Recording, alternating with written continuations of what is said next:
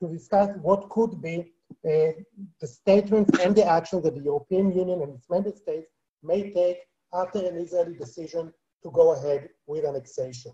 We have convened politicians and experts from both Israel and Europe to hear different viewpoints on whether the European Union will move from statements to actions, and if so, how will that look like? We will have a series of interventions, 7 minutes each, and I would like to ask the speakers to stay within the time frame of 7 minutes in order to enable us also a discussion as much as possible. After each round of interventions, we will open the floor for some questions, and I apologize, we will not be able to take all questions because our time is limited and the number of participants is significant. You are on mute, but you can release yourself when you want to intervene. If we encounter any technical difficulties, which I hope we will not, we may ask to close cameras to improve the connections. The event is recorded, so anything we say here is on record. Okay, so I want you to know these issues. I want to thank the Friedrich-Ebert Foundation for this partnership, and Maya and the IACI, to Naama Barak, to Meretz, who helped make this happen. We do have slight change of order in our speakers, and we'll begin with member of the Deutsche Bundestag, Dr. Nils Schmid, who is a German politician of the SPD, the Social Democratic Party. He has been a member of the Bundestag since 2017. He serves on the Committee on Foreign Affairs, where he is the Parliamentary group spokesperson. Dr. Schmid, we would like to thank you for being here with us and giving us. Yeah, thank you, Nimrod, and big thanks to all the organizers of this web event. I'm very pleased to be part of this discussion since we've been debating in Berlin about the annexation plans of the Israeli government for some time, and we've been in close contact with representatives from Israel, and especially through the aid of Friedrich-Ebert Foundation in Israel and in Palestine, we've been able to have some insightful debates, and this has been very important for us because German Parliament is going to have a parliamentary debate tomorrow afternoon at 4:30 p.m. local time on these annexation plans. It's not really necessary to remind you that we, as friends of Israel in Germany, we are very concerned about the annexation plans. Heiko Maas, our foreign minister, traveled to the region and made that very clear. And there's no doubt that this annexation would be a clear breach of international law, and that it would more or less lead to an end of any attempt at realizing the two-state solution, which has been a general consensus among the international community for so many years, and of course has also been consensus of the European Union and of German foreign policy for many years. And I would like to point out that even discussing this issue in security terms, it seems to us, to many Germans, that the overwhelming majority of the security establishment in Israel is opposed to that idea, because it will not enhance Israel's security, but rather deteriorate it because of its damaging effects on regional stability, especially on the stability of Jordan, which is partner of Israel in the framework of a peace treaty. And there are not so many peace treaties Israel has concluded with its Arab neighbors in the last 40 to 50 years. So Jordan's role will be pivotal in maintaining regional stability and in maintaining peace in the area. What we are proposing as the ruling coalition here in Germany is to issue a statement to vote a resolution in the German Bundestag on the annexation plans. And we've been preparing that for several weeks now. And the text, which will be submitted tomorrow in the afternoon to the German Bundestag, and which is supported not only by the Christian Democrats and the Social Democrats as the ruling parties in Parliament, but also by the Liberals, clearly states that annexation would be a breach and in contradiction to international law. And it encourages, once again, dialogue, taking as a starting point the relevant UN resolutions of the last decades. And so what we would like to issue is a sort of warning to our friends in Israel that annexation is a really bad idea and will not have the support of Germany and of course not of the European Union. And even the Green Party was close to supporting this resolution. Then for internal reasons, they will not go for it. But you can be assured that the big majority of political parties, what I would call the political mainstream parties, from the left, the Green Party, Social Democrats, to the right, Liberal Conservative right, Liberal Party, and Christian Democratic Party, is opposing the idea of annexation. And we want to help to prevent the Israeli government from taking this very, very negative step. And so the idea of having a warning, of putting up a sort of stop sign, is behind this resolution. We do not discuss consequences. This will be an issue to be debated within the EU framework after a possible annexation. But for the time being, we focus on preventing annexation. And let me make it very clear that any kind of annexation, even a so-called small solution, just annexing some parts of the settlement blocks close to Jerusalem, would be regarded as a breach of international law and would also be criticized and opposed by us in Germany. By the way, the German Foreign Minister Heiko Maas is planning to take part in this debate. So there will be a high political leverage behind this resolution.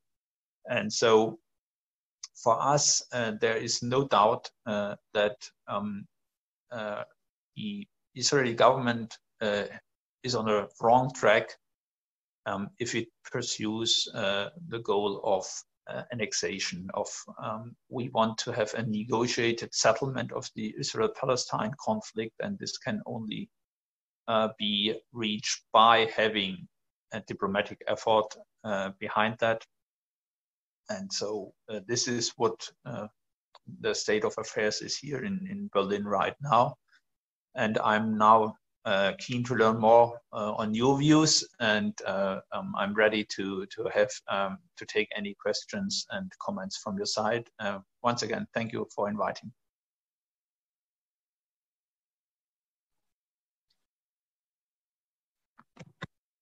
Thank you very much, Dr. Schmid, for sharing these insights. I'm aware that my audio is not the best it could be, but I will try to improve it as our event continues.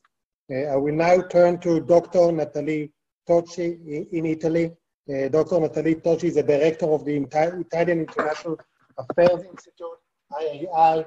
She is a special advisor to EU High Representative Josep Borrell, honorary professor at the University of Tübingen, and her research interests include European foreign policy, the Mediterranean, the Middle East, and conflict resolution.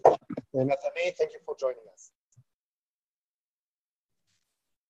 Thank you, Nimrod, and a pleasure being with all of you today. A pleasure listening to Nils just now.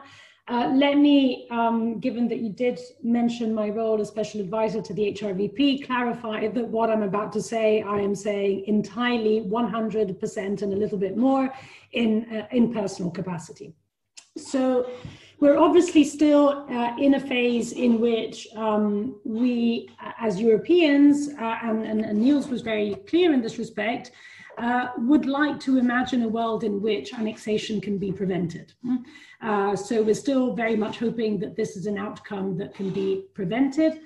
But I think deep down, we probably know that there is little that we can do as Europeans to prevent things from going the way they would have otherwise done.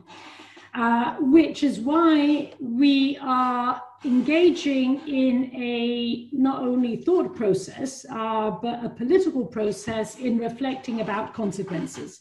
Now, it's clear that the debate about consequences is done because it also has a signaling effect, and that signaling effect can be dissuasive. But in all honesty, I don't think that we have the illusion in thinking that this is the only reason why we're doing it. We're doing it really because we are thinking about what are the possible consequences of a move that, as Niels was highlighting, we consider to be a very destructive move. And in thinking through what these consequences can be, I think it might be useful to sort of separate three possible fields, which is basically the economic, the political, and the legal. Now, obviously, many of these things are interrelated with one another, but I think both for analytical as well as for political reasons, it's actually useful and important to separate them. And of course, this also falls into the reflection process, which is ongoing about the so-called options paper, which is being worked on. So beginning with the economic, I mean, here, obviously, the most obvious consequences are restrictive measures. I mean, this is normally what is done in reaction to a blatant violation of international law, such as annexation. Incidentally, it is something which is done not only in sort of unimportant and far removed places, it is something which has been done vis-a-vis countries which are extremely important and where the EU has very deep strategic interests. Here, obviously, I'm mainly thinking about Russia, and I highlight this point because often not only the academic, but the political, in a sense, criticism, which is done, is that of saying, well, you know, it's all very well and good, you know, the EU does sanctions when basically the country in question is not particularly relevant, is not particularly important, it doesn't really impinge upon the EU strategic interests. Well, Russia does, and sanctions and restrictive measures were taken in response to the annexation of Crimea. And therefore, although if we sort of apply the situation for Israel, I am not entirely sure that it would go in the same direction. But often a case, it really depends on how an action is undertaken, what are the immediate repercussions that it leads to. Again, if we take the example of Russia and the annexation of Crimea, the penny really dropped after the downing of MH17. So at times it is, you know, events, dear boy, events, you know, and therefore something which as of today, you know, 30th of June, you know, in all honesty, I would say, well, I don't think it's particularly likely, even in the event of annexation. I think it is important not to rule it out because of the way in which annexation could actually play out and the implications that it could lead to. A final reflection on the question of sanctions is a reflection really about the effectiveness of sanctions. Again, a criticism that is at times made, as we know, sanctions are rarely effective, if probably never effective, in reversing a particular course. which I think, you know, can be a fair criticism, but of course it also raises the counterfactual. What would happen if those sanctions were not in place? You know, how would Russia, again, to use the same example, how would Russia have behaved? How much further would it have gone in the event that restrictive measures were not taken? And this inevitably has to be part of the calculus, of the political calculus in proceeding in this direction.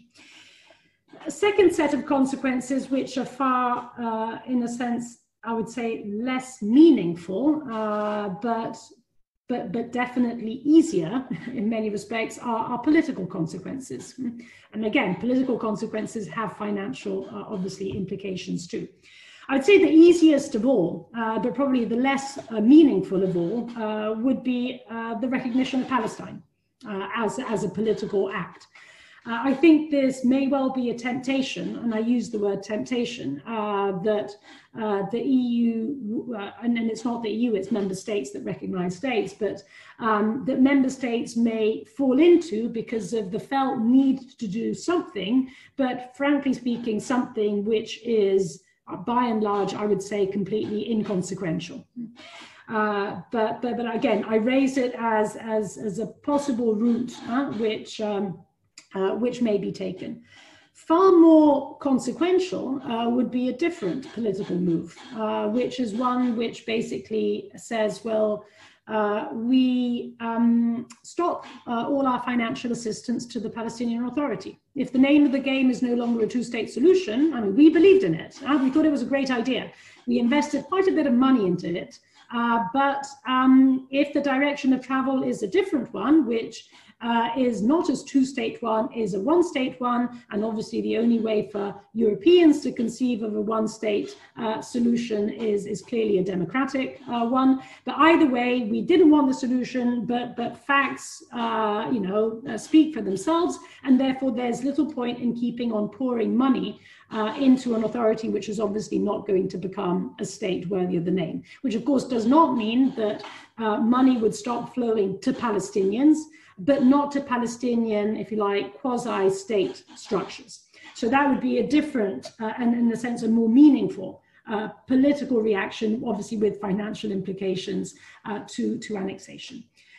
The third and final box, if you like, is a box which I think is important, both for analytical and perhaps even more so for political reasons, to separate from the previous 2 points that I discussed, are legal consequences.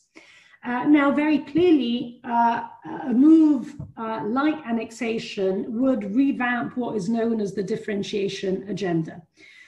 This is something that is not born with annexation, but it is born with occupation. But very clearly, annexation would put a sort of renewed premium on the differentiation agenda, meaning the fact that the EU treats differently Israel as recognized within the 1967 borders and the territories beyond, be it occupied territories or be it eventually annexed territories, given that the annexation would not obviously be recognized by Europeans.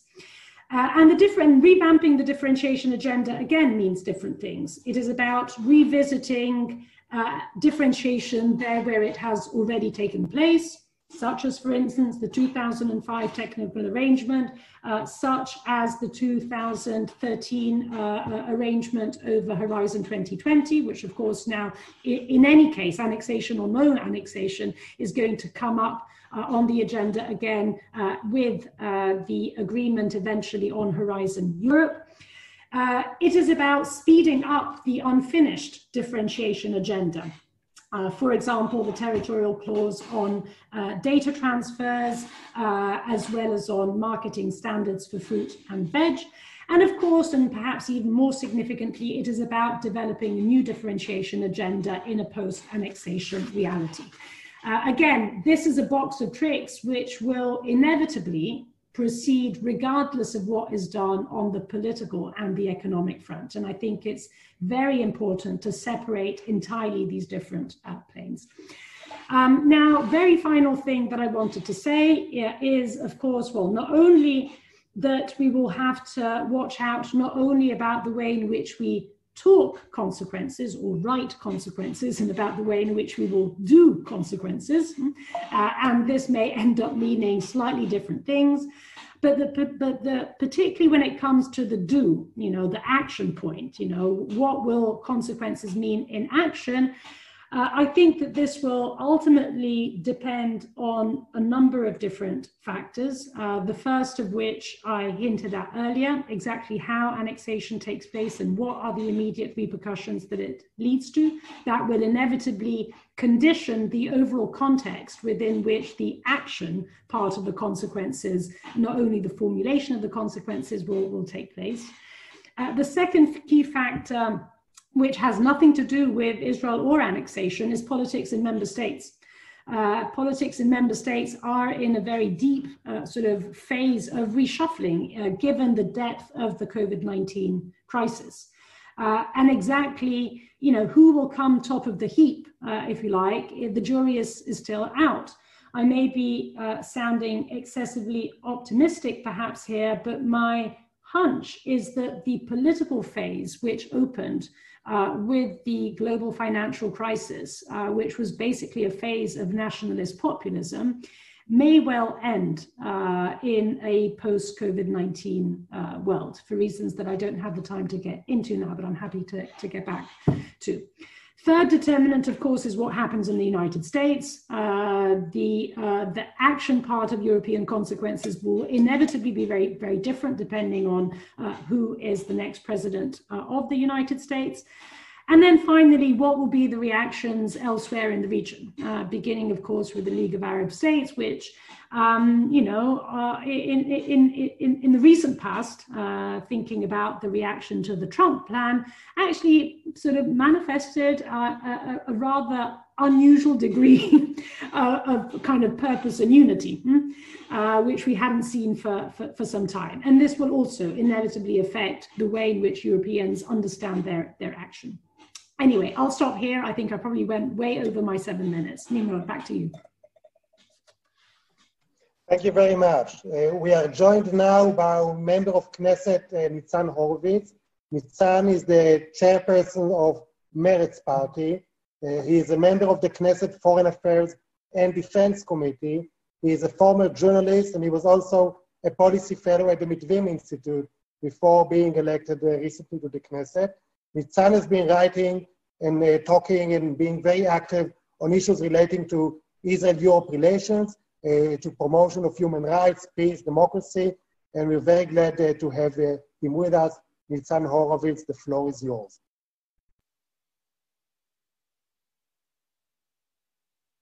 Mute. That's it. You all hear me? It's okay? All right. So thank you, Nimrod, and I would like to thank Mitvim as well for this interesting meeting.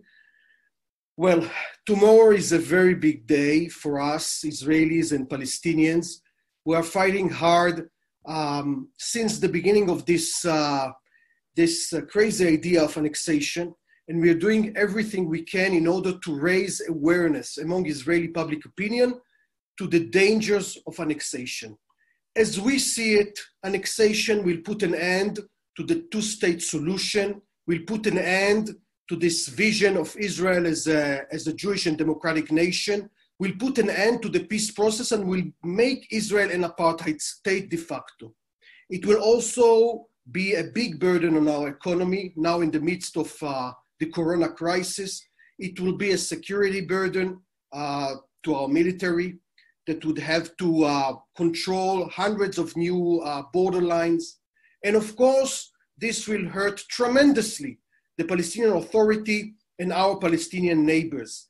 We have to remember that in those areas that might be annexed, tens of thousands of Palestinians are living, and they have their homes, the land, their fields over there, and it all might be confiscated, nationalized, etc. And so those people might be deported. And this is a grave, grave danger, and we should all try to prevent it. Now, let me make things clear. The date is tomorrow, but nothing is being prepared. militarily, administratively, on the judicial side for any such move of annexation, dramatic move. Why? Because the decision about the dimension of the annexation is not yet made or is not yet known. So for instance, the military doesn't have any map, doesn't have any guidelines regarding annexation. The meaning of that is that it's all open to changes. Everything is open to changes. The things are not set yet. And so these events that we're doing here with you, the activity of Mitvim, our political activity in Israel and abroad, it's all directed to change the possible decision. Now, the scenarios vary tremendously. And we focus our efforts on all fields that matter. Of course, the military establishment, the economy, the political sector, the media here in Israel, Jewish communities around the world, Friends of Israel in the US, in Europe, etc., etc. And there are a lot of important voices coming and influencing the decision makers in the Knesset. And let me just give you an example. This morning, this very morning, Minister of Defense Gantz, who is also the chairman of this party, Blue and White, is Bibi's partner in this coalition government, declared that there are issues that are much more important to Israelis than annexation. For instance, 1 million unemployed people because of the corona crisis, and we have to deal with those important issues before annexation. So we see here a way how to put annexation aside and to deal with the most important urgent issues, which are now the corona crisis, surge of corona, the unemployment, the economic crisis, social crisis, etc., etc. So this is what we do. We are very active here and among other circles overseas, and that's what we're doing. We think that everything can be changed, and since nothing is being prepared, nothing is being done on the ground, it's all open for changes, including the dimensions and the very essence of annexation itself, which can also be tomorrow as sort of a declaration, and nothing will follow. So our goal is to stop annexation and bring Israel back to the peace track, dealing directly with the Palestinians on the two-state solution. This should be the framework and the goal. Because if we stop annexation and we're stuck with this military occupation that we had before, we achieved nothing. So the idea is to stop annexation and mobilize public opinion and the Friends of Israel and our neighbors in order to go back to the peace process and really promote the two-state solution, which is the only viable solution to the Israeli-Palestinian conflict. Now, I'll stop here. And then I'll be glad to join you and to discuss these issues furthermore. Thank you. Thank you very much, Member of Knesset Nitzan Horowitz. We have a few minutes for a discussion following our first round of speakers. Because Member of Bundestag Nils Schmid will have to leave us soon, please give priority to any questions that you may have to him. First, you can write your questions in the chat box and we will point them out to the relevant speaker. The question that have been raised while you were speaking, Nils and Nathalie, was about international law. People are speaking about annexation as a violation of international law, and the question was, what do you mean when you refer to international law? I'm sorry, I'm in the middle of a battle here in the Knesset. So, can you repeat the question, please, Nimrod? Yes, sorry about the question. First, and I will address it to a member of Bundestag, Dr. Nils Schmid. What is the meaning of international law? When people are saying that annexation is a violation of international law, what law are they referring to? And you would like me to answer that? That's right. Well, you see, we have an internationally recognized border between us and Jordan, between us and Egypt and Lebanon, etc., etc. The West Bank, like the Gaza Strip before, is an occupied territory by Israel. And under international law, we should not annex this land, which is inhabited by the Palestinians. And we have a framework of agreements with the Palestinian Authority since the Oslo Agreement, establishing the relations between the State of Israel and the Palestinian Authority. And no unilateral steps, such as annexation or building settlements, for instance, is allowed according to the international law. Now, annexation would be a grave violation of international law, and it doesn't matter if we're talking about big annexation or small annexation of just few settlements or some places around the border. If it's done unilaterally, with no agreement on the Palestinian side, just, Israel is doing this on itself with the support of the Trump administration, perhaps, then it's against international law, and it would hurt Israelis and Palestinians and Jordanians and will put in danger the entire relations in the area. And this is why we say against international law. Now, there is another aspect to that. There is international criminal responsibility, for example, within the ICC. This is also a possible venue. Now, we wouldn't like to arrive there, of course. We'd like to avoid those procedures within the ICC, but also annexation might be considered a violation, like a war crime, and it might lead Israeli leaders to the ICC. So in order to avoid this entire complication with the annexation, we should avoid it, but not just because it's against international law, but it's against the fundamental interest of the Israelis and the Palestinians living in this land. And we should have an arrangement. We should have this two-state solution and not trying to force one another into the corner by unilateral steps. That's the main idea on this issue. Thank you. We have a question to you, Nathalie, about the legal issue that you mentioned specifically on Horizon 2020, but on other legal options as well. Well, just to clarify on this, as I said, this is a discussion that is going to come up anyway. And it's a discussion that's going to come up anyway because Horizon 2020 is finishing together with the current multi-annual financial framework. As you know, we are in the midst or at the beginning, not really at the beginning, but anyway, in the midst of discussions of what the next budgetary cycle will look like. And within, obviously, the next multi-annual financial framework, there will be new funds devoted to research, the Horizon Europe program. And therefore, in any case, annexation or no annexation, the question will obviously come up again as to which are the entities within partner countries, such as Israel, that can benefit from EU research funding. And obviously, the only entities that can benefit are those that are within Israel as recognized by the European Union. Now, this point, this point, which, as I said, it applies not only to Horizon Europe, but it is basically about, as I said, revamping the entire differentiation agenda.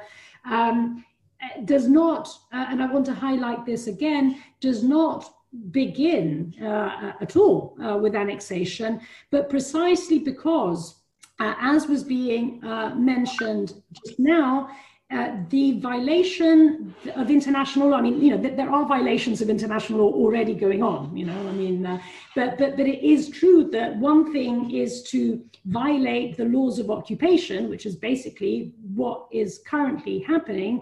And one thing is to go a step further through annexation. So what violation of international law is it? Well, it's the forcible acquisition of territory by force. So in a sense, we simply move up, to a different, and let me say, a far less debatable, controvertible kind of, issue. It is a far more black and white issue. And therefore, the differentiation agenda, which is about making this very clear distinction about who and what can benefit from forms of cooperation with the European Union in different fields, in research, in trade, in police cooperation, in the entire panoply of the EU-Israel relationship, and the broader and the deeper that relationship is, the more there is on the differentiation agenda plate, in a sense, yeah? Because it will be about making that distinction as to what is Israel and what is not Israel, that will have to be applied to each and every sector.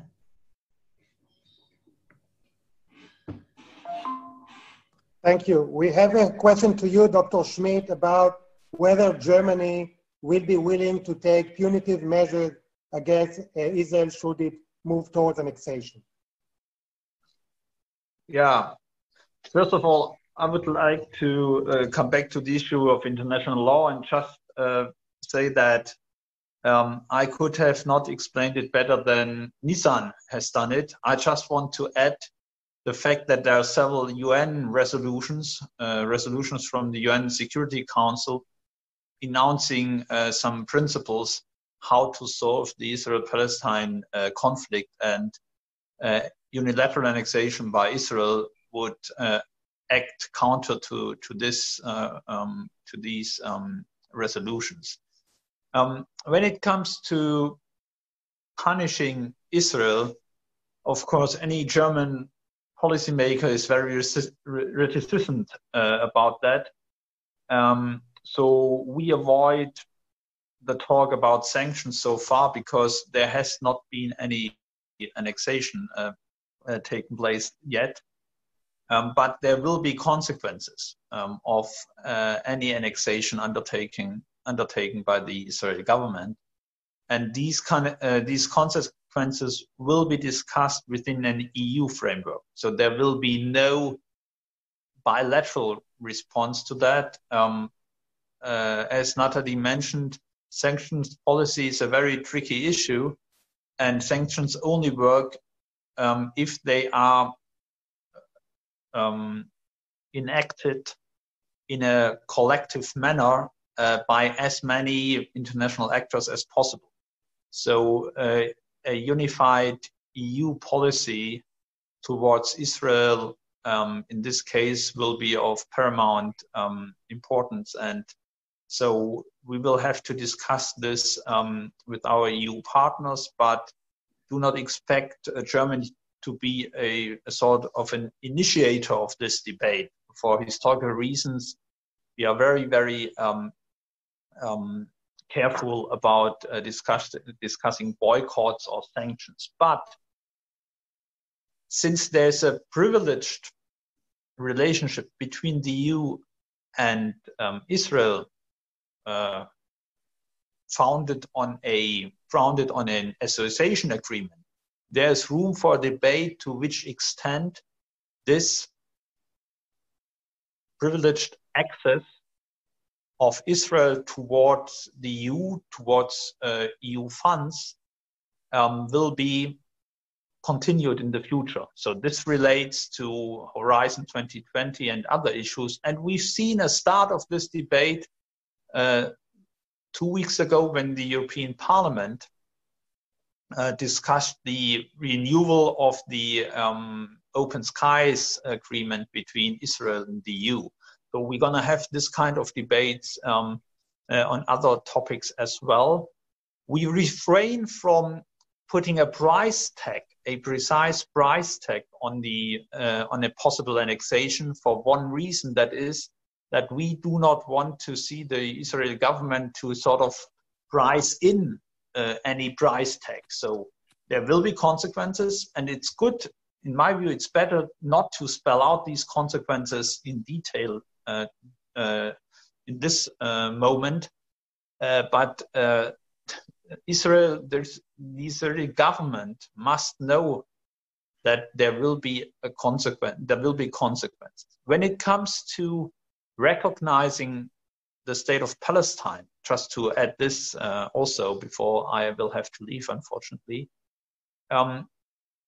recognition of a Palestinian state has never been the policy of the German government. And although many states have taken this step, we have seen no progress on the Palestinian issue or on the cause of establishing a viable Palestinian state. So, as Nathalie Tocci mentioned in her introductory remarks, this is quite an inconsequential step, and so I do not see the German government or the German Bundestag promoting this idea. It would not really help our Palestinian friends, and so we want to focus on diplomatic efforts for promoting a viable two-state solution. So this is maybe what I can tell you so far on these issues. And I will just follow some more minutes, and then I will have to leave, unfortunately, because our parliamentary group meeting has been rescheduled and starts earlier than usually, unfortunately. So, thank you for inviting me. Thank you very much. It is important for us to also hear Palestinian perspective in this debate. And I would like to ask Farhad Zayud, who is in charge of European affairs and multilateral relations for the Fatah in Ramallah, to intervene and present his perspective. Farhad, do you would like to say a few words?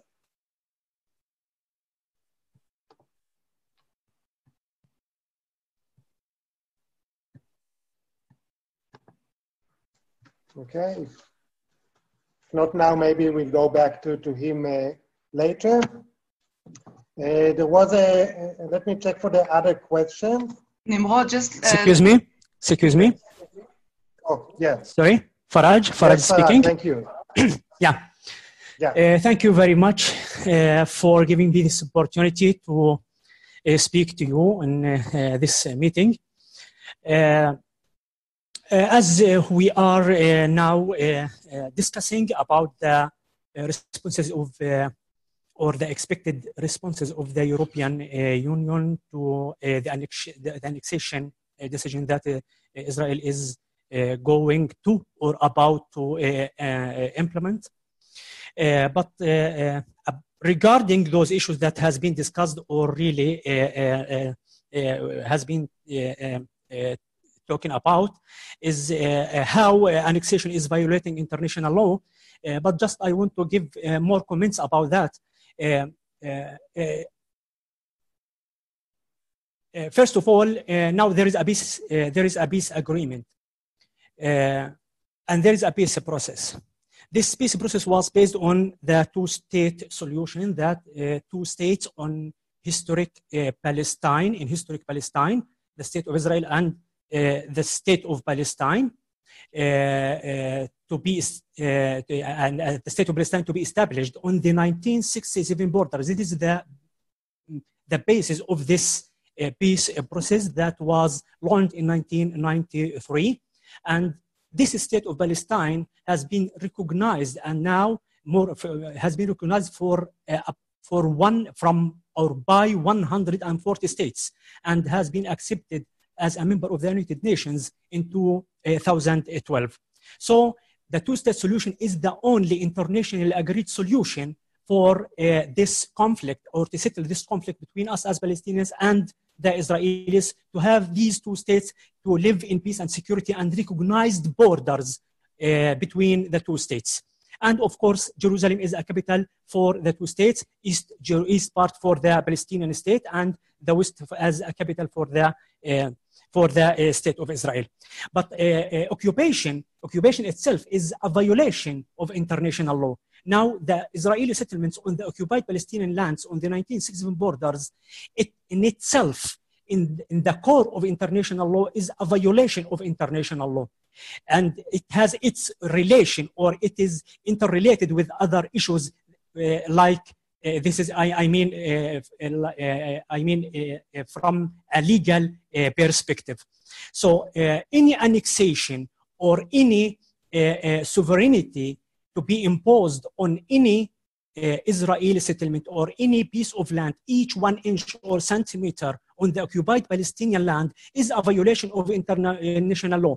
This does not mean that if, like Atzion or whatsoever from those settlements, illegal settlements, all settlements on the occupied Palestinian lands are illegal, and any sovereignty to be imposed on these settlements are also illegal. And the American administration cannot legalize by itself if to recognize or not that sovereignty on the Israeli illegal settlements.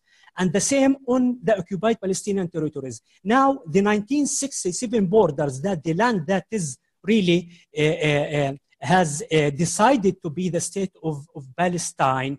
Now there is a state, it's the state of Palestine, the recognized state of Palestine by 140 countries, and as its membership in the international, in the United Nations, it is like a state under occupation. The only thing that is to reach a peace settlement between us and the Israelis, and to recognize, because the peace process was based on a mutual recognition between the state of Palestine and the state of Israel. This is from political or legal. What could be done if Israel really to annex any part of the occupied Palestinian territories? Of course, it's Israel should not continue with impunity. Israel or Netanyahu, sorry for saying Israel, it's not that Israel, it is the Israeli government, the right-wing government that was led by Netanyahu and the coalition government now. And this government should know that Israel will not continue with impunity from any sanctions. There will be a price for such an annexation that will really make this turmoil, and it will fuel all the region. Not only in the occupied Palestinian territories in West Bank and in Gaza Strip, but also it will take it will spread to another Arab and Islamic countries. As an example, because of the peace agreement between the signed peace agreement between Israel and Jordan, it was like a result or a consequence of the peace process between Israel and Palestine. And as Israel is really relinquishing and withdraw from its commitment to the peace process, of course, any consequences or what has to be considered as a result of this peace process, it will be also stopped. And so the King of Jordan, Abdullah II, really said that if Israel really to implement this annexation, we will make a serious and real review for the continuation of the peace process between Israel and Palestine, between Israel and Jordan. And at the same time, for all the violation of international law, sorry, I will not keep speaking too long, but since it's a violation of international law, and for all those violations that has been committed against the Palestinian people and the Palestinian land, as you know, as we are a member of the ICC, we hope that Israel really will not force us, or not force us really to head again and again and again for the ICC in order to file suits for another new crime for annexing or imposing sovereignty on the state of Palestine. Regarding the recognition of the state of Palestine by the member states, I think since we are saying about two-state solution, and this state of Palestine is recognized in the international, in the United Nations, and many of the European countries, especially those are the member states of the European Union, are recognizing the state of Palestine. So why not to recognize the state of Palestine as a push for this peace process, and to bring some balance to this imbalance in power, in economy, in politics, in everything on the ground, in the international arena and here in the region. So Sweden has recognized, and so what happened? What was the problem with recognizing the state of Palestine by Sweden? I think another thing that should really focus on that there will be sanctions, since Israel will not really enjoy impunity all the time. There will be sanctions. There should be a stick in addition to the carrot. Israel should know that there will be repercussions and sanctions for implementing this process, and it will take the whole region really into an unknown bloody situation that really no one could predict what consequences and repercussions really could lead such a process. And is it really for the benefit of peace? Is it for the benefit of the Palestinians and Israelis on this land? Is it for the benefit of the peace process? Does anyone really expect that we will go back to any negotiations if Israel to implement such an annexation where our borders will be? Thank you very much for giving me this opportunity again, and I hope that to continue with the other questions and discussions in this meeting. Thank you very much. Thank you. Thank you very much, Mr. Farage, for your contribution. I will have a final question for this round of debate, going to Dr. Tocci, Nathalie, about the unclarity of European position regarding trade with controversial territory. People mentioned Northern Cyprus, the Sahara. People said that there are different policies regarding different regions. Nathalie, can you shed a bit of light on that? Yes, and of course it's absolutely true, meaning that in cases of occupation, the practice, this has been part of the difficulty in terms of the way in which the EU has practically approached these issues has varied, and a big part of the work that has been going on in recent years has precisely been aimed at trying to create greater coherence in this respect. But again, you know, to connect this reflection to the debate that we're having today, i.e. annexation, I think it is important that this creates, obviously in a very negative sense, a completely different degree of clarity, because we would no longer be simply talking about how does the EU react vis-a-vis territories which are occupied, but how does the EU react vis-a-vis a territory which is illegally annexed?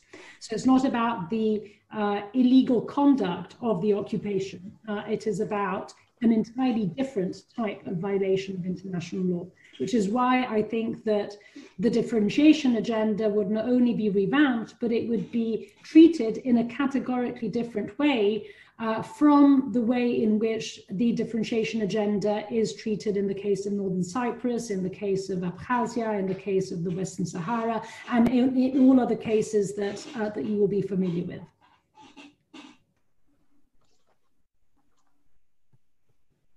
Thank you. We do have, of course, many more additional questions, but we have to move on. And some of these questions will be presented to the speakers in the next session. So we move on to a second round of speakers. The first one will be Martin Konechny, who is the director of the European Middle East Project, a Brussels NGO based on focusing international and European policies on the Israeli-Palestinian conflict. Martin, the floor is yours. Thank you, Nimrod. Hello, everyone. Thank you for having me. I hope you hear me well. So I will go through some of the same issues that Nathalie Tocci in particular has spoken about already and add some more detail to them. I'll go through the question of sanctions, legal measures and differentiation, and also possible longer-term impact on EU-Israel relations. So first of all, I would say that sanctions with capital S are very unlikely to be adopted by the EU because of the internal divisions.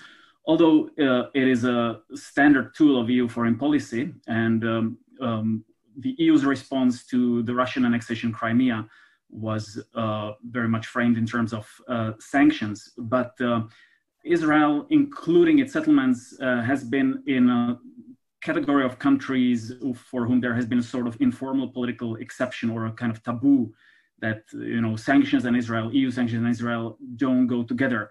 And I think that will hold for now, but I also see this long-standing taboo. And by the way, that doesn't only apply to Israel, but, you know, there are other countries in that who enjoy this sort of political exception. I see this taboo being eroded. For example, the British and Dutch Labour parties have called for sanctions, or in the British case, for a ban on import of settlement products. But, you know, the ban on import of Crimean products after the Russian annexation, that was actually done in the form of a sanction. We also see that the EU's sanction policy, the trend is actually for it to expand. So there are now sanctions being applied in different ways in more than 30 countries around the world. And the trend is for this to grow in the long term. So the EU is now actually putting in place a new human rights sanctions mechanism that should kind of lower the political threshold for the possibility of applying sanctions in response to human rights violations around the world. So that said, again, I think sanctions are, with capital S, formal sanctions are very unlikely in the short term, but in the long term, the taboo is eroding. Now, when it comes to Horizon Europe, that's, in my understanding, that's in the hands of the European Commission, because Israel has a sort of privileged status among several other countries who have the so-called associated status. And it means that the member states do not need to be involved when negotiating Israel's participation. So it's in the hands of the Commission, and I think it's very unlikely that Israel would be cut out completely. But what I think is possible, that the annexation, if it happens, will be factored into discussions around the scope of Israel's participation in Horizon Europe, and could lead to a scale down of this participation. So again, we're talking about the financial period in 2021 to 2027. The negotiations with Israel have not started yet, but that will happen quite soon. Now, I would like to very much underline the legal side of things that Nathalie has already mentioned. And a couple of days ago, last week, actually 7 European countries made a statement in the Security Council where they said that it's because of their obligations under international law that there will be consequences to their relations, you know, with Israel. And it's mainly about what, again, Nathalie has mentioned already, it's about differentiation, because the EU cannot recognize Israeli activities beyond the Green Line, which it considers illegal under international law. So in order to even just protect its own European legal order from the illegal acts being carried out in the occupied or in the future annexed territories, the EU needs to insulate its relations from what Israel is conducting beyond the Green Line. So it's more of a passive rather than offensive and political measure, but it can actually have significant implications for the bilateral relations, not least because the EU is Israel's top trading partner. So even these smaller technical legal steps can actually have quite some tangible impact. And the other thing to understand about this is that the friction can come from both sides, because it's not only the EU that will probably double down on differentiation and will need to look at strict respect for EU law, in its relations with Israel, but also from the Israeli side, there will be probably greater reluctance to accept any territorial differentiation, because what is the whole point of annexation? It's about symbolically removing the green line and making sure that Ma'ale Adumim is treated the same way as Tel Aviv or Ramat Gan. We have seen these things already clash in the past when there were negotiations on Horizon 2020, six years ago, when it was Israel actually threatening at some point not to participate in Horizon 2020 at all, after which the Israeli scientific community pushed back against the government and lobbied very strongly for Israel to accept this territorial differentiation in order for the Israeli scientific and research sector to be able to participate. We saw the same with a bilateral treaty on cultural cooperation, I think 2 or 3 years back, when it was Miri Regev who basically rejected acceptance of an agreement on this scheme with the EU, again, because of the differentiation clause from the EU side. So I think we're likely to see more of this friction coming from both sides in the future, and part of it will be legal, as I mentioned. So these things are very much in the hands of the European Commission, primarily on the EU side. But beyond that, I would also like to stress the role of the European Court of Justice, which is also an important kind of guardian of European law, even in situations where the political class is reluctant to act. And we have seen this in the cases of Northern Cyprus and Morocco. In the case of Northern Cyprus, there were 3 rulings by the European Court of Justice 20 years ago, as a result of which basically the trade there is no direct trade between Northern Cyprus and Europe. There is limited indirect trade. So even if we do not have an explicit ban on imports of products from Northern Cyprus, as we do have with Crimea, de facto, because of the Court of Justice, the situation is not so much different. And with Morocco, the Court of Justice has also struck down some bilateral agreements because of Western Sahara. We have seen already 2 judgments from the Court of Justice, also in relation to Israel and its settlements. The Brita case in 2010 and the case related to Psagot and the labeling of settlement products last year. So it is possible that there will be more of this in the future, and Israeli annexation can create more legal friction, new legal grounds actually for challenging EU-Israel relations also in the court. I would make perhaps one more point, which would be more like internally directed towards the EU, which is,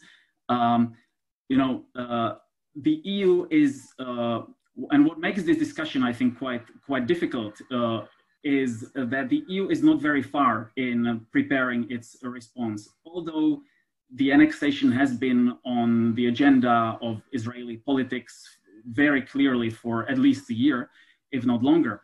But only 1 month ago, 1.5 months ago, in mid-May, was there a sort of commitment to prepare an options paper, which is what Nathalie Tocci already mentioned.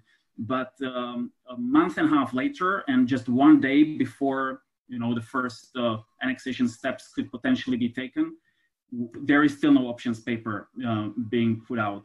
Also, the Commission has not so far examined the legal consequences for bilateral relations, which again, those are not options, but those are rather legal obligations. And we have seen statements from the President of the European Commission saying, basically, we will wait and see what Israel does, if Israel does anything, and then we will look into what we will do. And I think that's a very reactive role, which undermines the influence and the relevance of the EU in this debate.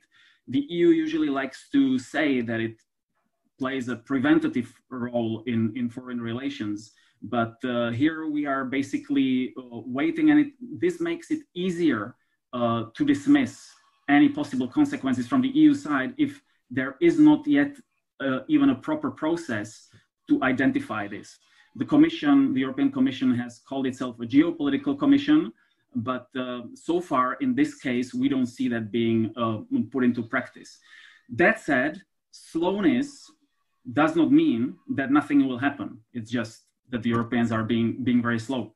And that leads me to the final point with which I will close, which is beyond the things that I said, I think it's important to think long-term, not only in terms of the immediate short-term response by the EU, but what will be the long-term opportunity cost to developing relations with Europe. Because the gulf between the EU and Israel politically will become bigger if Israel goes ahead with formal annexation. Now, on the other hand, Israel already has privileged relationship with the EU. The EU gave out most of the benefits over the previous years. So it could say, you know, there isn't so much more that we would want from the EU. But on the other hand, the economies are changing. There's technological development, artificial intelligence, etc. So you cannot go on based on the old treaties forever. You need to keep updating them. And that, I think, is something that will be made much harder. And that is not only in the scenario of formal annexation, but also in the scenario where formal annexation doesn't happen, and we have a continued occupation or de facto annexation, which is maybe what some other speakers will want to emphasize. I will stop here for now. Thank you, Martin, also for expanding our point of view beyond immediate annexation into long-term prospects and other options that are on the table. I would like to turn now to Dr. Muriel Asseburg, who is a senior fellow at HRVP, the German Institute for International and Security Affairs. Muriel's areas of expertise include security in the East Mediterranean, German, European, and American policies towards the region, and the Israeli-Palestinian conflict. With Muriel, we had the pleasure of working together with Pasch, our Dutch partner, on a report looking at divisions within the European Union and how they impact the Europe role on Israeli-Palestinian peacemaking and conflict resolution. And maybe that will also be part of remarks. Muriel, the floor is yours. Thank you so much, Nimrod. Let me add my thanks for the organizers to do such a timely and important debate, and I'm very happy to be part of it. I was asked to focus mainly on Germany, and as I stem from Germany, still there is reasons to do that, and good reasons to do that. For one, of course, Germany is a big and influential member state in the EU. Also, starting tomorrow, it will have the rotating presidency of both the EU and the Security Council. And Martin has already touched upon that.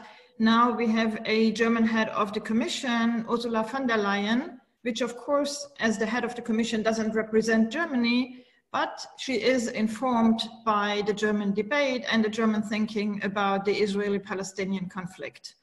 So there is, Germany is a key player when it comes to European action on annexation and on the conflict. What should be expected from Germany in that regard? I think in order to know what to expect from Germany, it's important to understand that unilateral annexation, which would formally end the Oslo process, which would signal a very clear rejection of a negotiated two-state settlement, and which is in breach of international law, is a particular challenge for Germany. Why? Because it juxtaposes two lessons that German policymakers have drawn from the past, from the responsibility derived from the Shoah and the military aggression of Germany in 2 world wars. And these two lessons are, one, that Germany has been a very strong supporter of multilateralism, of a rules-based international order, of EU integration, and a defender of international law. And on the other hand, it has built special relations with Israel, and Israel's security has become conceived as a central element of Germany's raison d'etat. Now, to reconcile these two lessons drawn, Germany has been a very strong supporter of a two-state solution, has been very critical of settlement and annexation policies, has been the largest bilateral donor for Palestinians. But then, at the same time, the engagement for a two-state approach has been undermined by the endeavor to be seen as the best friend of Israel, not, of course, after the US, and by the endeavor to have ever closer relations between the two countries.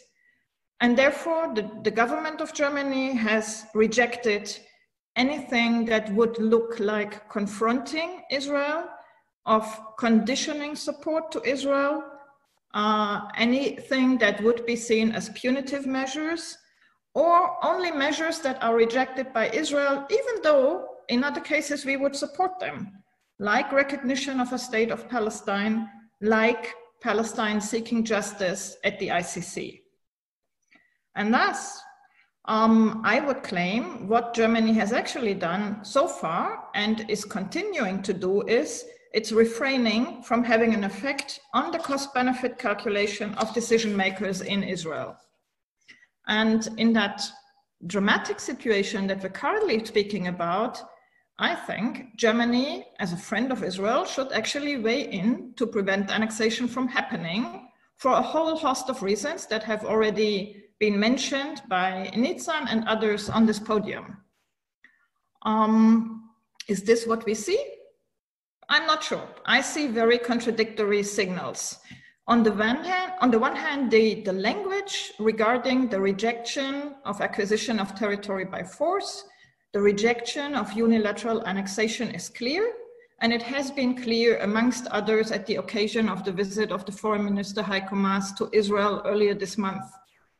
On the other hand, we see, or we witnessed at that occasion, a signing of agreements on all kinds of issues that signaled business as usual. You just go on signing agreements and deepening the relation. Also, the Minister of Foreign Affairs has continued to stress that Germany rejects sanctions, rejects any kind of threats, rejects punitive measures, rejects recognition of the state of Palestine, and he has also insisted that annexation in the West Bank couldn't be compared to annexation of Crimea. All these signals must have been very comforting to the government of Israel, and I think the signal that is being given is that annexation in the end will be cost-free, at least from the German side, and there is no price tag. Nils has spoken about the motion that the German parliament will most probably adopt tomorrow. Now, don't expect anything from that motion in terms of a push for a stronger stance. That will be even falling behind some of agreed parameters by the European Union and the Security Council. And just one sentence on the head of the Commission. Martin has made the point already. It's interesting to see that a head of commission that has started her term with stressing that this should be a geopolitical commission has been silent on the issue of annexation, has been, when asked about, has been very reactive, bureaucratic, rather than proactive or forward-looking. And again, the inexistence of an options paper lining out what options are on the table, I think have led to a situation where Europeans have missed a chance to weigh in and be heard. Is that going to change? Are we going to see a different approach now by Germany? I think it will be very difficult for Germany as it will be leading the European Union, or assuming the presidency for the next half year, to assume a strong position. And one of the reasons is what you have just mentioned, Nimrod, that it's very unlikely that the lack of unity, the division among EU member states can actually be overcome. Now, I also want to be clear, Europeans are agreed in their rejection of annexation.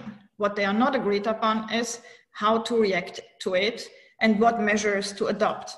And here we see three blocks that basically all pull in different directions, and it's very difficult for these blocks to come to common conclusions and to adopt common measures. And one of the reasons why we see these three blocks is exactly the government of Israel or the Prime Minister of Israel that has worked on deepening these divisions and creating these, well, first creating and then deepening these divisions over the last few years.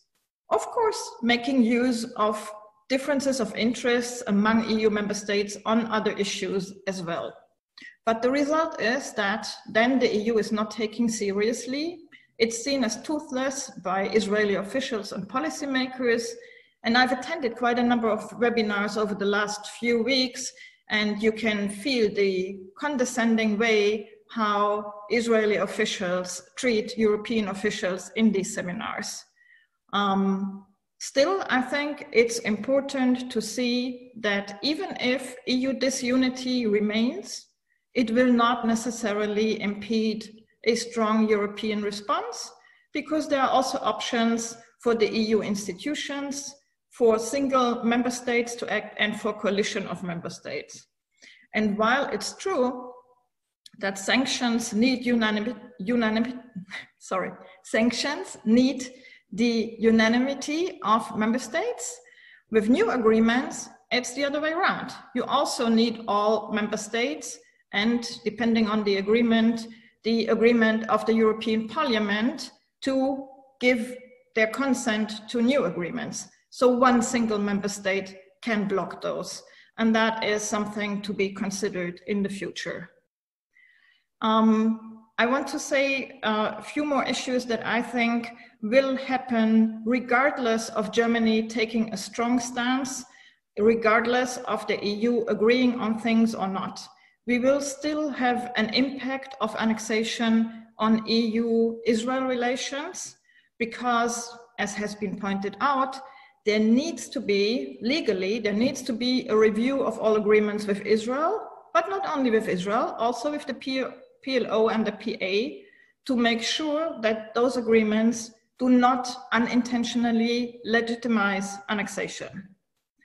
There needs to be more consistent and deepened differentiation measures based on Security Council Resolution 2334 and the November 2019 EU Court of Justice ruling on correct indication of origin.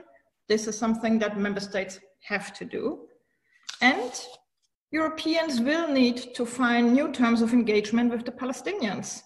If this is no longer about state building, this is not longer about a two-state objective, then what would be the basis actually for engaging with the Palestinians? And I'm sure this is not only a question of objectives and contractual relations, it's also a question of funding and support, which is very likely to be reduced. Last but not least, an impact will be that while Europeans will not easily throw overboard a two-state approach, in view of annexation and in view of the trends on the ground that we have been witnessing over the last years, Europeans will have to open up to exploring other options in cooperation with local actors to see what they hold in terms of conflict resolution. And I'll stop here.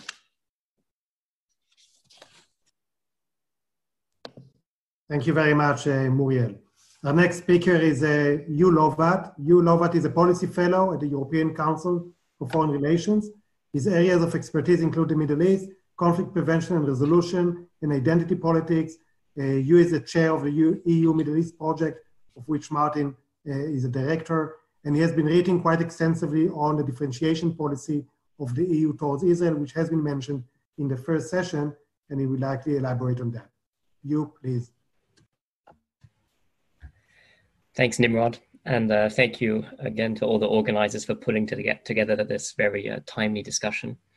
At this point in the discussion, all I can really do is to repeat and emphasize what was so well said by the previous articulate panelists.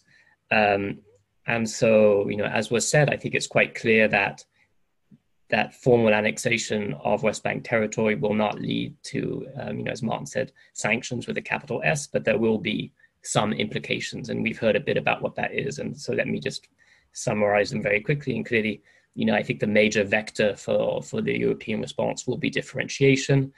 As we talked about, that differentiation will come at the level of the EU, the level of EU-Israel relations.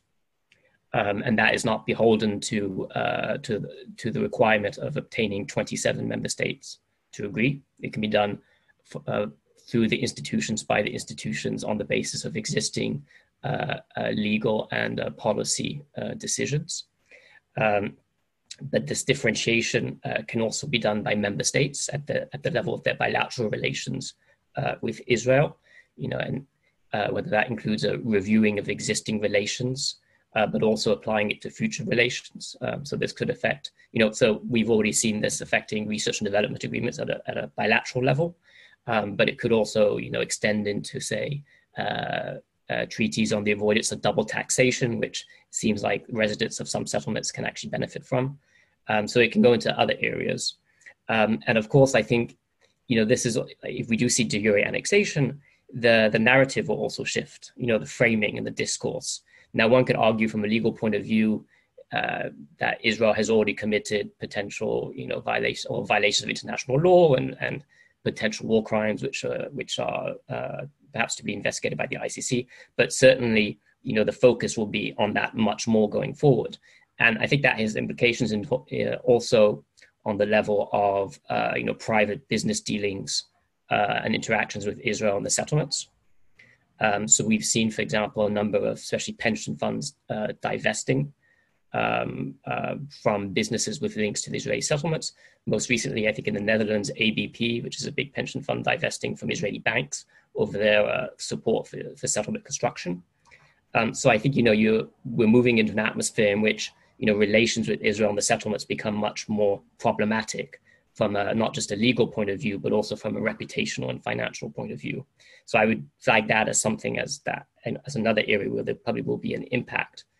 And again, I think this sort of new shifting narrative and public discourse, will also add a lot of burdens and strain on the relations between the EU and what I would call Green Line Israel. So at the moment, I think it's fair to say that the perception of Israel in Europe is still largely, Israel as sort of a liberal democratic state. Of course, Europeans are aware of its actions in occupied territories, but I think that framing is still something that's very much in the minds of most Europeans. But I think, after de jure annexation, that image of Israel, I think, will come under a lot of strain. And already we've seen increasing usage of sort of the term apartheid. Now, one can agree or disagree with that framing and description, but I think there's no doubt that, that the equation of Israel as an apartheid state will grow in at least in sort of the public, and I'd also say that the policy discourse after formal annexation, and that puts strain on the existing EU-Israel relationship and makes it much more difficult to renew and grow that relation going forward. And I would say also, in a situation in which, that discourse and narrative becomes more predominant, and in which the possibility of reaching a two-state solution recedes, at least in terms of perception of European publics and European states. Now, we can argue whether two states is still possible or not, and maybe it wasn't possible, 10 years ago, but certainly there's still a perception amongst European states, and that there still is a route. Now, if that perception disappears, then I think, it creates clear policy dilemmas for the European Union and its member states, and we've sort of heard a bit about that. But I think, what we're likely to see, and we've already started to see this shift, is increasing emphasis on the need for equal rights. So, of course, I think it's clear that the EU and its member states much prefer to achieve and guarantee equal rights through two states. But I think if that perception that two states is no longer possible, then I think European decision makers will be forced to accept the fact that if two states is not possible, the only other alternative that could be acceptable would be to fulfill equal rights through one state.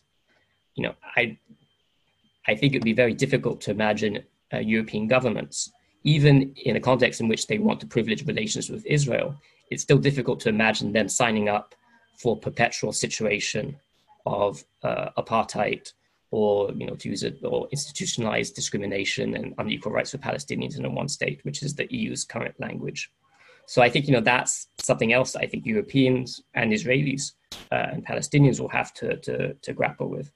And let me finish this by saying also, if the de jure annexation doesn't happen, I think there's also going to be some questions for European policy. Will the reaction be to actually breathe a sigh of relief and say, thank God the worst has been averted, now we can go back to cheerleading and supporting what's been going on for the last 20 years? Which, for many people, myself included, I'd say what we've been going through is the de facto version of what we're trying to avoid. So de facto, we already have, I think an entrenched system of discrimination in the occupied territories.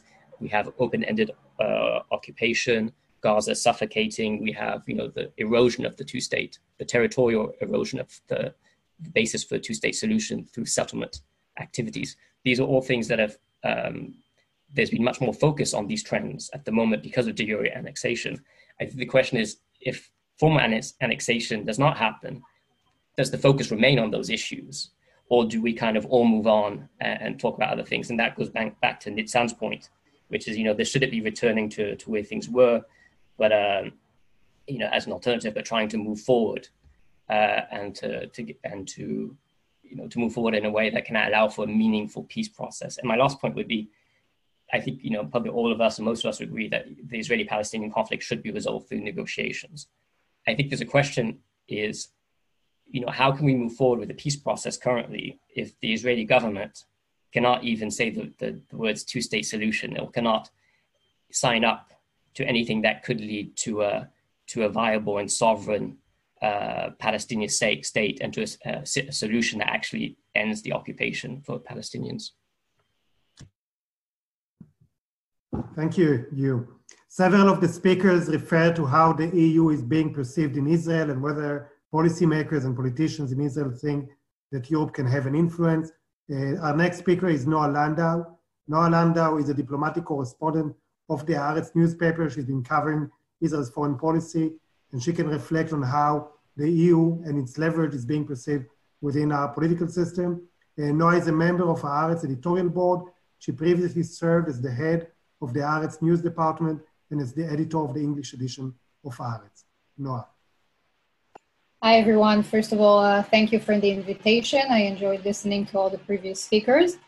So first of all, as the journalist on board, I'll try to confuse you all with some more facts and details from behind the scenes, and start by saying that at the moment, and although things tend to change very quickly around here, no one in Israel is expecting anything major to happen tomorrow. Not only because Israel is, after all, in the Middle East, and the sense of time is very flexible here, but also because while everyone's asking when will annexation happen, Israeli decision makers do not even know what is exactly annexation. So this week, Israel is hosting a White House delegation, which includes Kushner's envoy, Avi Berkovich, who replaced Jason Greenblatt, if you remember him, and a group of State Department officials, which seem to kind of be chaperoning Ambassador Friedman. If you've been following, the different approaches within the Trump administration regarding annexation, this time there's a whole delegation kind of like making sure that everyone's on the same message. And as we are speaking at this very moment, they just begun their meeting with Netanyahu. I also want to point out that I don't think it's a coincidence that Brian Hook is also here in Israel this week. And I think all these different conversations are somehow linked. We don't know exactly how, but that's what it feels like from behind the scenes. Anyway, according to sources who were in several of their meetings here, the White House's delegation, they still mostly wanted to understand what Israel wants. And by that, they mean what kind of compromise can Netanyahu and Gantz achieve amongst them. So yesterday, after the meeting that the White House delegation had with Gantz, they said that he said that everything that's not related to the fight against the coronavirus will have to wait, which sounds as another sign that we won't really see anything major tomorrow, which is why he takes the liberty to say it. And Netanyahu said in response that Gantz doesn't decide or will not decide, and anyways is not a factor in the decision. But he also told party members in a closed session that it will not be tomorrow, and that by setting July 1st as the due date, they actually meant that this is the starting point for the discussions. And it's true that in principle, Netanyahu doesn't really need Gantz and blue and white to proceed with the annexation plans. But it is something that the Americans prefer, that it will be something that both main factions of the government agree on. And blue and white, they were very enigmatic about what they actually think about annexations, but they do have a set of specific conditions to any annexation plan. So their conditions is, first of all, it has to be inseparable from the whole Trump peace plan. It needs to be a part of a wider diplomatic plan somehow.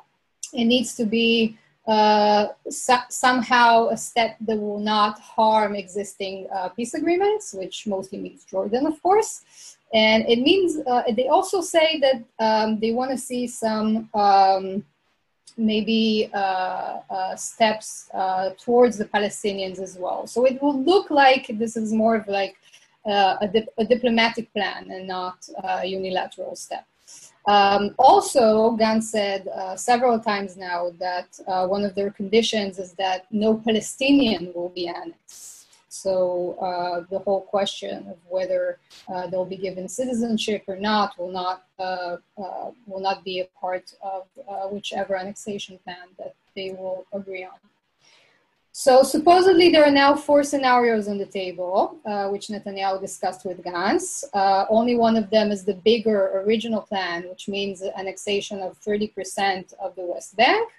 But the rest of them are what they call more symbolic steps, which means annexing one or more major settlements, for example, the area of E1, known here as Ma'ale Adumim, or Gush Etzion, without any additional areas around them. So it means annexing only the settlements themselves. I think this scenario will be the hardest for the international community and Europeans specifically, because if you think about it, what will actually change on the ground? I mean, Israel already annexed the settlements from many aspects. And this will be, I think it will be a dilemma for the international community, because while everyone's now talking about the bigger, wider annexation plan and trying to prevent it or to postpone it, it might feel like some kind of a victory or some kind of something that's much more copable if Israel just symbolically and emotionally kind of like declares annexation of areas that are already de facto annexed, like you mentioned before. And I'm not sure that, at least the people I'm speaking to, I'm not sure that the European community is really prepared for that scenario. I mean, everyone's talking about, we just spent, a whole discussion talking about, sanctions and differentiation and recognizing Palestine. And these are all like doomsday scenarios, right? Like what could be our most serious response? And I don't hear a lot of discussions about what will happen if we will see a smaller plan, which looks like, this is what's actually on the table at the moment. From a realistic point of view, what they're talking about, again, everything could change, and journalists are very bad prophets, but from my sources, people who are in the meetings, what's actually on the table is a smaller plan. So this is maybe something that's worth thinking about. What would be the international response to something much more symbolic? And the last thing I want to say is that I hear a lot from Europeans and also from Israelis about all the realistic difficulties that Europe has in preventing Israeli annexation, and we spoke about that today also. But I do want to remind everyone that there is a small Palestinian village called Khan el-Ahmar, and this village still exists. And I think some people tend to forget the story because, it's small, it's very specific, but this was a major victory for specifically the European community. No one else was really fighting it, apart from the Palestinians and some very few groups in the Israeli left. The ones that really cared about Khan el-Ahmar were the Europeans. So, you can say that, like some Israelis do, that Europe is divided, or that, which I don't think is true on the issue of annexation specifically, but you can claim that, okay, there's a division, and that maybe Europe is not prepared for real sanctions, and the response will be much more mellow and so on. But you do need to remember that when the European community wanted to prevent something from happening in the Israeli-Palestinian arena, they did. They did. Khan el-Ahmar still exists. And, I heard that Netanyahu, some people, actually, some European Parliament members told me that, well, maybe Netanyahu didn't care so much about that, so this is why it was easy, but annexation is something else.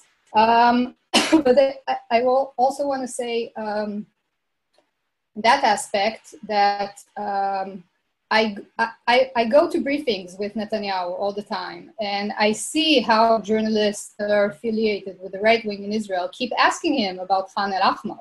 This wasn't something that Netanyahu didn't care about, and it's not something that his voters don't care about. They kept asking about that, and they kept pushing for him to evacuate them, and he didn't. And that was because of Europe. So just to point that. Thank you. Thank you, Noah, also for giving us other examples to compare to. We have several questions that have been asked throughout the session. I tried to collect them and present them in short to the speakers. We will then give you a short period of time to respond. So the questions are, first, regarding the option that Nathalie Tocci mentioned of stopping financial aid to the Palestinians, what will that look like and how significant it will be? Second, much of the European activism happening today is geared towards preventing annexation. Supposing we're reaching a time in which preventing annexation is no longer an option, what will then be the goal of European policies towards Israel after annexation is already being made? Third, a question about specific member states. We've been talking a lot about the EU. We've been speaking some about Germany. What about countries like France and Sweden from one side, Hungary from the other? What are they expected to do? Fourth is a question about incentives for peace. There's a lot of discussion in this webinar about sanctions and pressures, but could the European Union promote incentives to advance peacemaking, not incentives to prevent annexation, but rather some incentives that can move Israelis and the Palestinians closer to reaching an agreement between them, or at least empower those in both societies who are supporting peace. And the final question is about connections between Europeans and other international actors who oppose annexation, namely the Democrats in the US or countries in the Arab world. Is such coordination happening, and how beneficial it could be? Okay, so not each one of you has to answer all these questions, but please let's go perhaps in reverse order. And those of you who want to relate to one or more of the questions can do so quite shortly. Noah, would you like to relate to any of these? Which one you choose? I choose. Let's go with the US and the Democrats. Do you see a relation between those opposing annexation in Israel and American counterparts? We've been hearing about Gantz working with the White House. We see opposition within the Democratic Party. How does that linkage happen? So I think at the moment, Gantz is much more, now before the elections, Gantz was allegedly the opposition. So we had a lot of contact with the Democratic Party to show that, he could build an alternative bridge between Israel and the US and also US Jews. But, since he joined the government, I actually see him more, trying to be seen more as someone who could talk to the Trump administration, not the Democrats necessarily. So that's about Gantz. But I also think that if we look at Netanyahu and how the fact that Trump is dropping in the polls affects his decision about annexation, there are two groups of people in his entourage talking about this issue in very different ways. One group insists that this actually makes Netanyahu want to annex more and faster because we need to grab everything that we can before Trump leaves office. That's one group. And the other claims that Netanyahu, when he sees the polls and, he takes into consideration the fact that Biden might win, and this is all very reversible because annexation, in the end, it's an act of recognition by the US. There isn't much more to it, so it's very reversible by a different administration. And that actually makes Netanyahu think that maybe it's not the smartest move if Trump is going to lose in the end, and it will cause a lot of troubles for his government with the next Democratic president. So I don't know which one of these groups is right, but these are the two opinions that Netanyahu hears. Thanks, Noah. Lovat, please. Sure. I'll touch on the aid to the Palestinians and then the offer of an upgrade or something positive for Israel and Israelis to incentivize peace. So on the aid to Palestinians, I think the simple answer is no one knows. I mean, clearly we know it's an issue, but we don't even know if the PA will be around in a month or two. I mean, obviously, I think the general consensus is it will be, but there's still a lot of contradictory messaging from the Palestinian side. So I think, that this will be a conversation that will grow on the European side as time, as the perception of two states diminishes and the perception of the viability of Palestinian state building efforts and the PA as the nucleus for that state also recedes. But also let's bear in mind, when we look at European funding to the Palestinians, what we're talking about is the specific component that goes to the PA. I think, because there will be other flows which go to Palestinian civil society and humanitarian projects, etc., which in my view will probably go unaffected, at least for the medium term. In terms of the incentives, I mean, so the EU did for those EU policy geeks, such as myself, Martin and others will remember that the EU, I think it was in 2014 or before 2013, offered a special privileged partnership to Israel in order to try to incentivize. I think it's clear that was a bust. Like most people didn't hear about it. The Israeli government didn't seem that interesting. And we actually did some polling like in 2014 and it found a plurality of Israelis. I think it was like 42% didn't think that such an offer would really affect their own decisions when it comes to the occupation. So I think, clearly there needs to be a balance between incentives and disincentives. But I think it's fair to say with very few exceptions up until now, the focus has been on incentives. And I would say that probably Israel has already obtained through the last 20 years of growing relations with the EU has probably obtained everything that it needs from the relationship with the EU.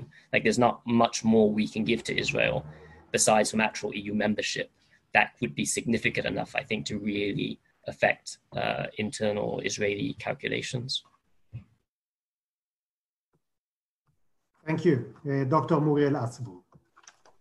Thanks, Nimrod. I would like to follow on where you just stopped. I think at the center of European efforts should not be incentives that are outside of the negotiations. I want to say incentives have to be linked to what Toby, I think, wrote in his chat remarks, the content of the negotiations.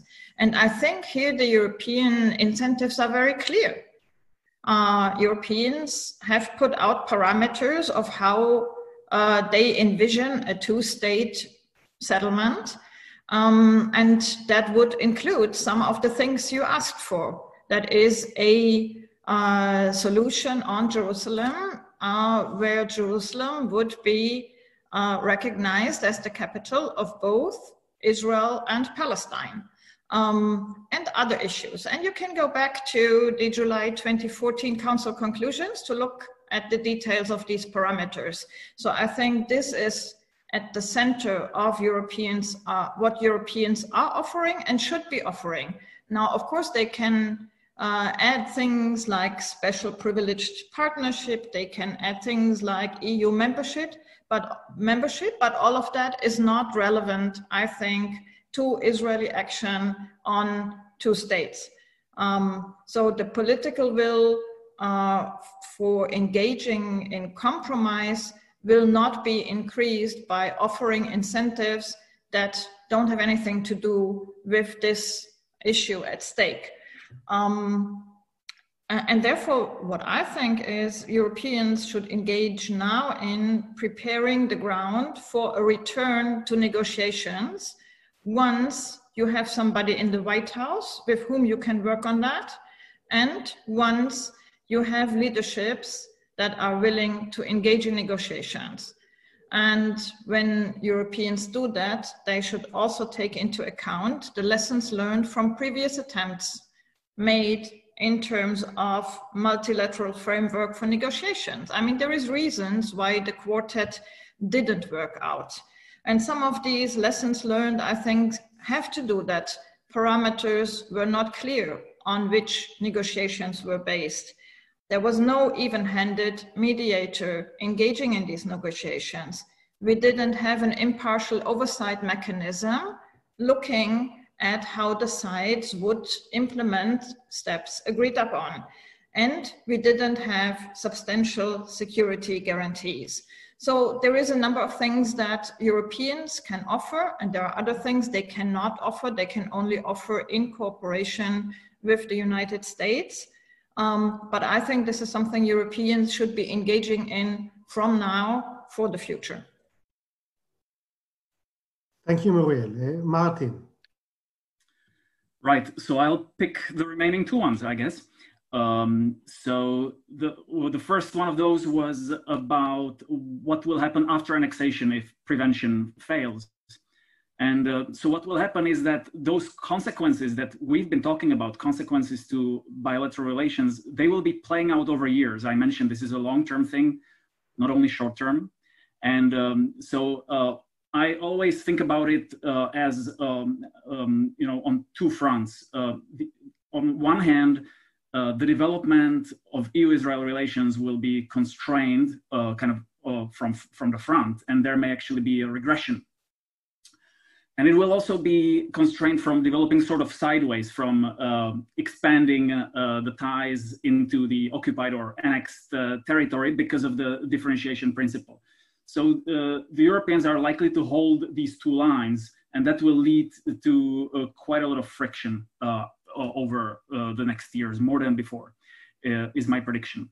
Beyond that, I think we could see the Europeans moving more into the language of equal rights for all inhabitants living between the sea and the river under Israel's effective control. And perhaps even suggesting that if the two-state solution becomes impossible, then the only legitimate alternative would be a one-state solution of equal rights for all those people living in that space. But that will very much depend on the Palestinian response and Palestinian strategy, because the Europeans are unlikely to take the lead on this themselves. The other question was about different member states. France, Sweden, Hungary was mentioned. So those are actually good ones to choose. I would say, first of all, in Hungary, Hungary has been in a category of its own. People often talk about, the Czech Republic, Bulgaria, Romania, etc., as being the stalwart supporters of Israel or the Israeli government. And that's true, but then there's Hungary, and that's a separate category. And I would say what Hungary has been doing over the last years has been, I'll use quite strong words, a systematic sabotage of a common European foreign policy, not only when it comes to the Israeli-Palestinian conflict, but when it, in a similar way on Syria, on Egypt, on Turkey, on Russian actions in Ukraine, and even with regard to China. Basically, on every of these issues, undermining European positions and sort of accommodating to the different powers. And I'm not sure Israel wants to be in that category of these countries which I just mentioned, and also that it wants to be increasingly identified with Orban and Orban's Hungary in the EU. Now, moving to the other side, and let me focus on France as a big member state. What I just said about Hungary, it's important, but at the end of the day, let's be real. The reason why the EU is currently going slow on developing any response to the Israeli annexation is not because of Hungary, but it's because of France and Germany. Those are the two main countries, and we can pin it down to Macron and Merkel, and very much depends on these two in the end. Sometimes countries like France and others tend to sort of hide behind the fact, point to Hungary or other countries in Central and Eastern Europe blocking decisions. But, when it comes to Russia, and Nathalie Tocci has spoken a lot about that parallel, there was also a lot of disagreement with EU sanctions in that case from at least 5 member states who opposed to them. But because France, Germany, and UK at the time were very insistent on keeping and maintaining these sanctions, they overcame this disagreement. So it goes down really to the key capitals at the end of the day. I'll stop here. Thank you for your remarks. I want now to hand the floor to Dr. Maya Sion-Tzidkiyahu for closing remarks. Maya is the co-president of the Israeli Association for the Study of European Integration. She is also at Mitvim directing our program on Israel-Europe relations and was one of the organizers of this event. Thank you, Maya, for all that you did for this event to happen. And please, your closing remarks. Thank you, Nimrod. And I want to thank all the speakers for your very interesting talks. And what I want to address is 3 or 4 points. So to try and summarize the debate. First, from the day that the common foreign and security policy in the EU started to operate in the 1990s, there was already large criticism about the capabilities expectation gap. And we see it going on 30 years, 40 years from 30 years from then. And we see it specifically in regards to Israel in the last years. So the EU is much better at rhetorics and much less influential when it comes to action. And we see it very clearly in this case. So the speakers, I think, agreed that the consequences of annexation would be minor to Israel in terms of economic consequences. I think we should see, with regards to political ones and legal ones, how things would evolve. And Martin, thank you for putting on the table the long consequences for this process, because we do see the Israeli status in the EU decreased, I think also very directly by the actions of the Israeli government. So it's very much in reactions to how the peace process has not been pushed forward, and etc. And of course the differentiation policy by the Prime Minister of Israel with regards to the EU foreign policy. So implications would be minor. There was reference to Horizon 2020, and there is also the issue of timing here. So timing is, in that sense, in relations to Horizon, is maybe not working for the benefit of Israel. But there seems to be, at least 2 months ago, a window of opportunity, so to say, for the government of Israel or for the Prime Minister of Israel to advance annexation when in the US there is the current president and under the Corona crisis. And this is a question whether this window of opportunity, so to say, is closing down when we see the United States elections being under a big question mark and maybe the Democrats taking over. So this is something that I think the Prime Minister of Israel has to consider very seriously. And if annexation doesn't take place very quickly, then this window of opportunity is about to close. And maybe, I think this wasn't mentioned here, but maybe the EU should play for postponing as much as possible this annexation step to be closer to that time when this window of opportunity is going to close. And there is also other timing issues that we should take into consideration. The Corona crisis was mentioned and its economic implications about Israel, about the EU. Also with regards to political implications, there is another timing issue where the German presidency is kicking into action tomorrow. And this actually has a moderating effect on what the camp led by France, for example, would like to advance.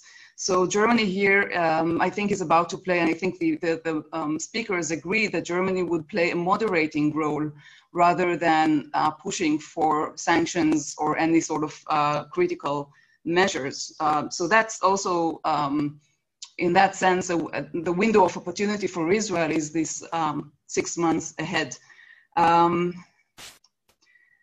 If you go back to the, and this was also mentioned several times, that the EU has not become a strategic actor. It has not become yet. We don't see the EU becoming a proactive actor in foreign policy, but a reactive one.